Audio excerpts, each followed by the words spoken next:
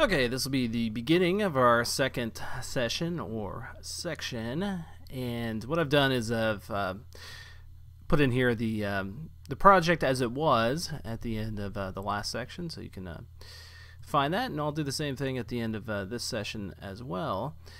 So let's go and continue where we left off, and that file is opening right now. Alright, so here it is. And this is right where we left off. Look, we still have our output messages in there. All right, so let's jump over here to our level file. And one thing we didn't actually get to last session was putting in any of the property list info. And you know, it's not the most exciting thing in the world, so I thought it'd be a little bit more fun to lead off with the physics stuff. Give you a little hint of that. But yeah, now it's about time to actually get some of this property list data in there. So we don't have much, and of course we'll be adding quite a lot in here, but let's just deal with what we have for right now. So we'll go and put that into our setup scene method, and let's start over here at the top. All right, we're going to put in ns string.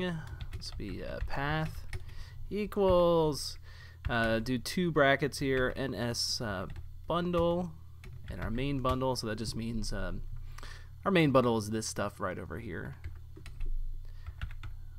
those resources. And that's going to be our bundle path right there. So again, it's just all going back to finding things that you've put inside of your main bundle. And then we're going to create another ns string. Final path equals path string by appending path component, and put in here game data dot plist, and then finally we're going to set up an ns dictionary. This will be our plist data, and this is going to equal ns dictionary with contents of that particular file, and then we just put in here the path to the final, so it'll be a final path. All right, so all that is going to give us our property list. And you know what we could do? Let's just paste in a quick little line here and ns log.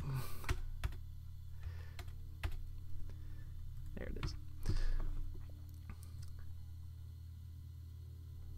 This should spit out for us all of the property list data in the output window. By the way, that I had to laugh at myself. What I did is I copied in a note from one of my other projects I was working with, and it had a CC log statement, which is a Cocos 2D thing. All right, and of course the simulator's being slow as usual. Simulator is the worst possible test device. Everything runs faster on your device. Always remember that. And of course, the next thing we're going to do here is parse through the data inside of the actual NS dictionary. But let's scroll up here. All right, so you can see the property list contains, and then it says levels. All right, so there's our root, and then background equals level map 1, and then characters. And then, of course, here's our base frame character right there. So now we need to make sense of all that. And the first thing we'll do is, well, we don't need this statement anymore. Let's come down here and write ns. You know, I have mutable array from my previous code, and we could probably get away with just an array. But since I don't really feel like introducing a possible error, I'll just leave that as a mutable array. But a mutable array means that it can be changed over time, whereas if you just have an ns array, it's kind of going to be kind of what it is without the option to change it later. So we'll leave it as mutable array. I think all this is going to get cleaned up for us anyway. It's not going to stay into it's not going to stick around is what the point I'm making, because we're kind of setting this all up in locally inside of this method, and I'm not holding on to or retaining anything over here in my interface yet. Some of this data we will hold on to, but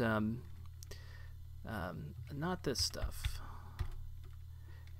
All right, so we're going to put in here array with array, and then we put plist data object for key, and this is going to be our levels. And keep in mind, right now we only have one level in there, so there's not much to that. And then I'm going to write ns dictionary and level dict equals ns dictionary. This time around it is going to be dictionary with dictionary, and we're going to put in level array object at index, and let me get this out of the way just so we can see it. All right, well, the first level is obviously going to be the object at index 0, right? But by hard coding in 0 there, that means that we can't just reload this same level and pull up a different, or I should say the same level class and pull up a different level. So what we're going to want to do is put in here current level, right, and make that a declared variable up here. So scroll up to the top of the file and write int current level, and just for right now, what we could do is inside of our init statement, just put current level equals 0. But let's put a little note that says later on, because we're still hard coding in 0 now, later on we will create a singleton or something to hold game data that is independent of this class. Okay, so basically just a class separate from the level that is not going to change every time this level class reloads, and that could hold on to variables like what the current level is. All right, so for right now that's just it's obviously just going to be 0, and next thing we're going to write here is going to be ns array character array equals, and now I guess this time around I decided to go with an ns array, but there you go, a little extra bang for your buck. You get to see a mutable array and an ns array at the same time, right, within 3 lines of each other. All right, so, or 1 line of each other. We're gonna put in here level dict and then object for key, and this is gonna be now our characters. Okay, this is just telling me that it's an unused variable, but what I'm going to do is actually copy this, come up here to the top, put that over here, and now I'm not only declaring this for other methods to access, but it's going to hold on to this, it's going to retain this data for me, so even outside of this particular method here, it's going to realize that, hey, you know what, that that character array, it's going to get used somewhere else, so don't wipe it out from memory, don't garbage collect it, essentially.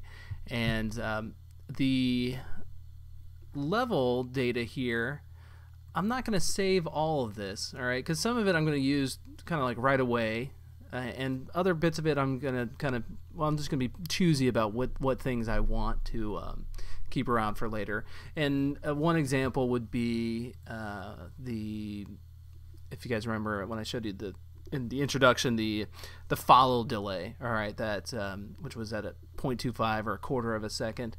Numbers like that I'm going to want to hold on to, but I'll be specific. I'll say, all right, you know what, I'm going to set up a follow delay float number, and I'll make that the data equal to that variable right away, and then that just keeps me from having to save all of the level data.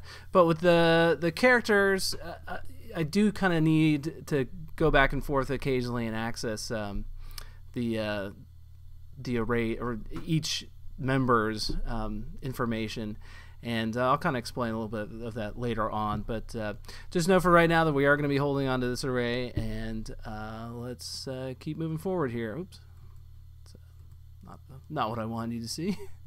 All right, so going back, now we are going to let's at least test this out to make sure that we do have the character array here. And these are all just objects, so we can put in here percentage and then that @ symbol, and it'll spit back out the information.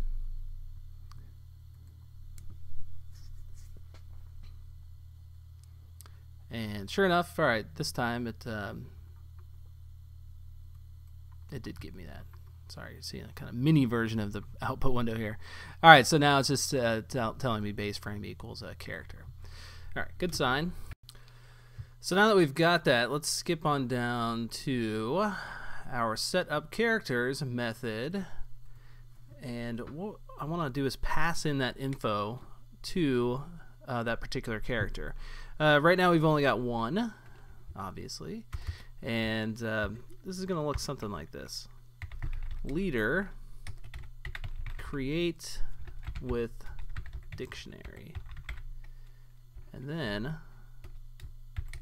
I'm going to put in here character array object at index 0, and close that off.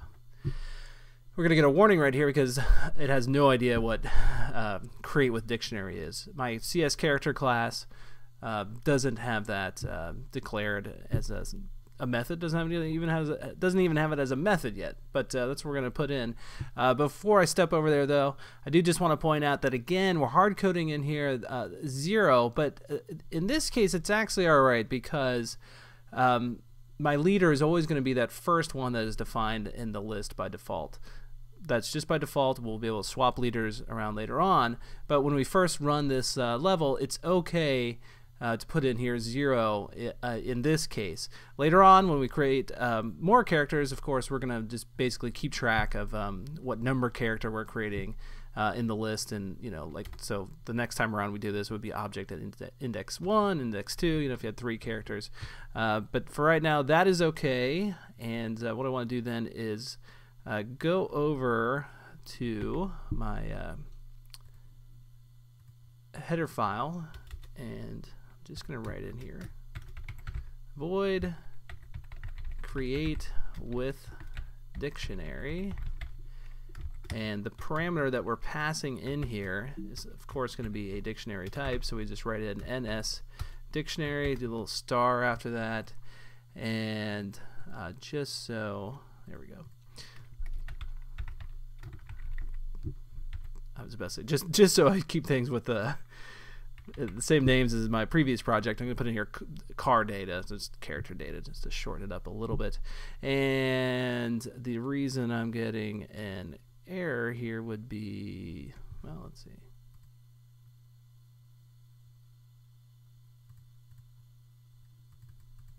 Probably just because I haven't defined this in the, haven't written this in the class yet. We're just going to copy that line right there, and then this time around do our opening and closing brackets, and obviously here put your end statement after that. All right, now I should definitely not be seeing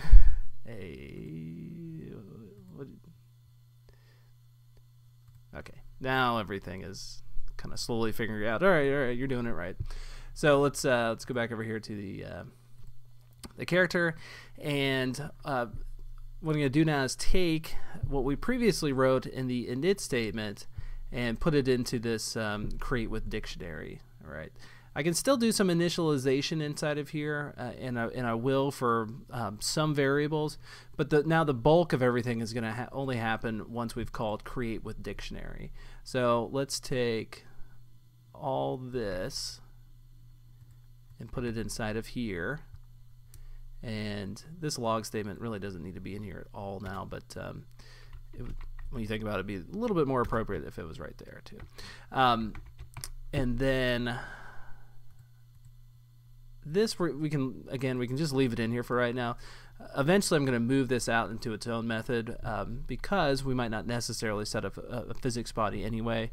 So we'll run an if statement based on the data, the car data here, and yeah, so we'll reserve that in its own method. But let me step one more time back over here and just show you guys that we're running this first, running that second, and then we're finally adding the child inside of, or the leader inside of my world right here. So a lot of stuff is going to happen prior to this actually getting called, okay, before him actually getting added inside of there. And, you know, as you can kind of guess, this create with dictionary statement is going to call multiple methods outside of here and stuff like that. So just keep in mind, in the grand scheme of things, you know, prior to him actually getting added, a lot goes on. All right, so now I think we can actually go and use this character data that has gotten passed in, and we want to put in the base frame instead of typing in here character. So we'll put in actually, you know what, before we do that, I'm sorry, let me back up one step. Let's come all the way up to the top of the file and declare an NS dictionary. We're going to call this character data, and then come back down here. All right, character data is now going to equal NS dictionary, and dictionary with dictionary, and then we're just going to put in our car data there. All right. So from here on out, it'll just make more sense to just use this character data, which is being retained. It's now one of our properties up here, and we'll be able to access the character data inside of the property list and any other methods inside of this class. All right, so you can kind of forget about now this car data right here. And now let's go in and write character data object for key base frame.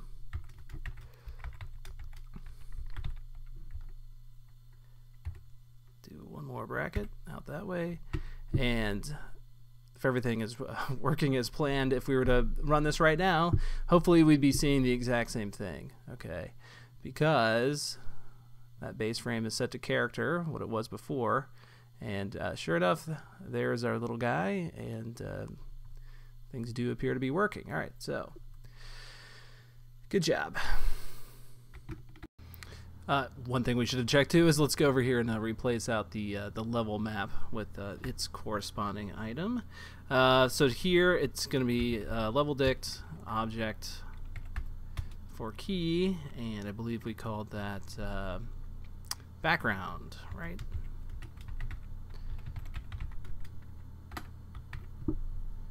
Okay, and hopefully we still see our background after this. And I already am seeing it. There's that grid. All right, so that's a good sign. So now I think what we should do is in a separate video we'll come back and talk about setting up some of the, or defining the actual physics borders and showing them, which is very important for just kind of testing later on. So we'll put in those properties, and that'll probably cover at least one full video, and we'll do that for both the background and the character.